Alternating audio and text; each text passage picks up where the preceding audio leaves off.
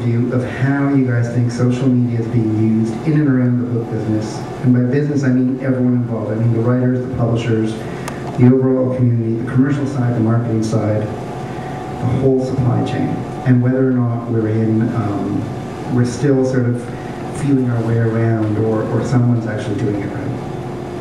One of the things I'd like to see publishers doing a little bit more is letting the reader in new and sort of unique ways. So at CBC, doing the guest hosting for the online book club, when we started to throw ideas around, I mean, in all honesty, it probably came out of a moment of panic, because I was thinking, well, do I know what I'm doing? Well, I do know people, and you know, this is going to be useful. It's helpful to help people create content in a new and unique voice, because no one reads a book the same way, no one talks about a book in the same way.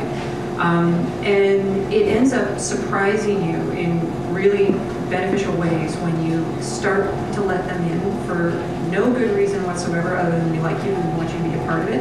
An example at CBC would be that I was, charged with the task of doing these blogs, which I was really looking forward to doing, and then something went kaplooey on my computer and everything's out of sync.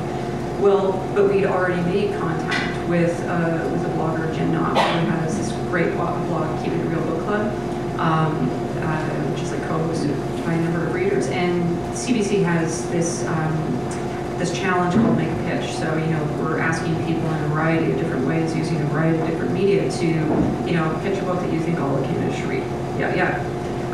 Well, Jen had already taken it upon herself that she was going to record these minute-long vlogs for each of the Canada Read titles. Well, in that moment, because she already trusted us, we already knew who she was, we already had a relationship, when the eyesight on my computer bummed up, it was nothing to go to her as a friend and say, oh, but it would seem that you're already doing this anyhow. She's got this whole new platform.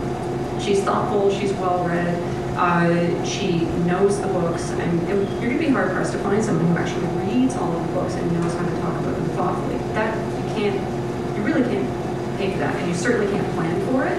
But once that happened, she was already in place. So I would love to see publishers do that sort of thing. I would love to do, when I was at Nancy, we started a feature called DJ and Nancy. What the heck did it have anything to do with books? But on Fridays, it's summer hours, and so we started just like, throwing that music on Blip FM. But to focus stuff in a friendly sort of way, because when you go to book clubs, what do? You eat cookies, you drink tea, you drink wine, you spend maybe 10 minutes actually talking about the book. This is not strange to the culture of readership, that we just like to hang out with one another. So, they're not vampires, to borrow from True Blue. Invite them in.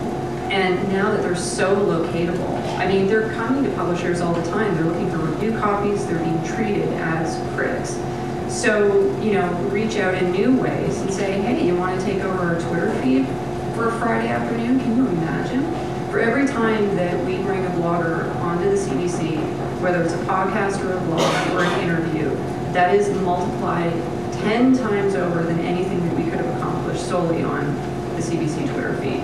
Because it's a healthy, egotistical thing to want to tell people that you've done something and the nation's voice is listening to you. So publishers could do that sort of thing.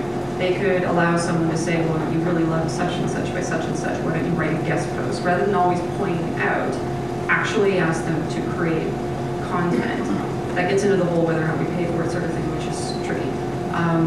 But I do think it's a way to bring a really truly new and unique and authentic voice, so that people will want to show up more often and look at what else you've got.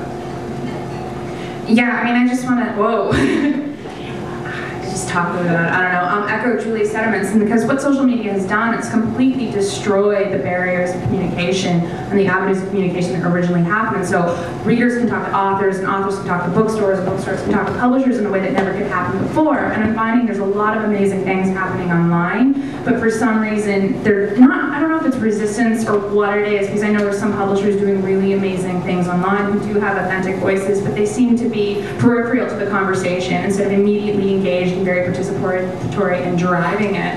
And I think there's a lot of things out there that could be happening that could improve that.